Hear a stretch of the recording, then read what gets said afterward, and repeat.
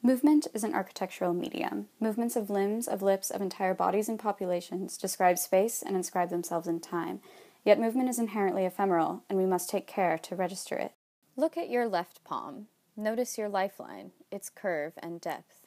If you are standing, shift your weight to your left leg. Using your right big toe, trace your lifeline along the ground. We are forgetting how to move and be moved, how to leap, balance, gasp, crawl.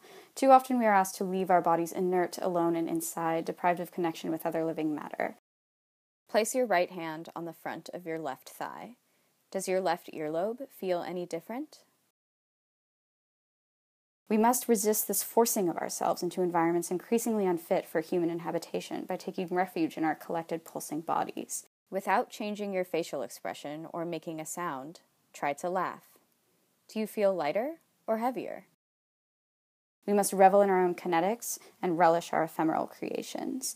We must build our own ever-shifting architectural surround. The architectural surround is the melding of user and setting, structure and nature, static and kinetic material. Turn around. What was behind you that you did not notice before? These elements intertwine to create more than their sum. When our individual bodies step out and into the world, we enter into a constant feedback loop of ourselves and our environment. Close your eyes. With your fingertips, trace your eyebrows. How are they different? Each act of breath, of sound, of movement, of heat exchange connects and augments one body and those around it.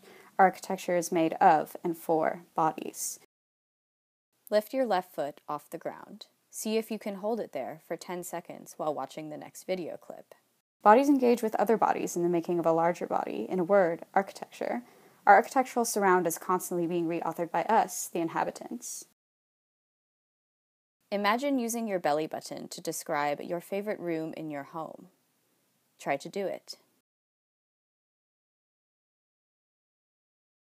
Our architecture is not beholden to static, weighty materials. Ours is a dynamic architecture of light and warmth. It can be quick or slow, sharp or smooth. Take the next 15 seconds and walk in any direction. Where do you go?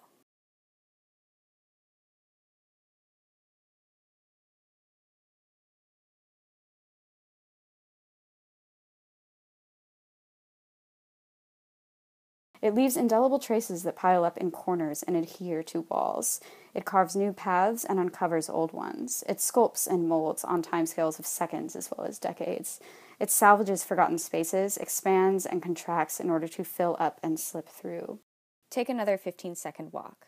Stop at a point in space, a corner, a floor tile, the gap between two columns, that you have never inhabited before.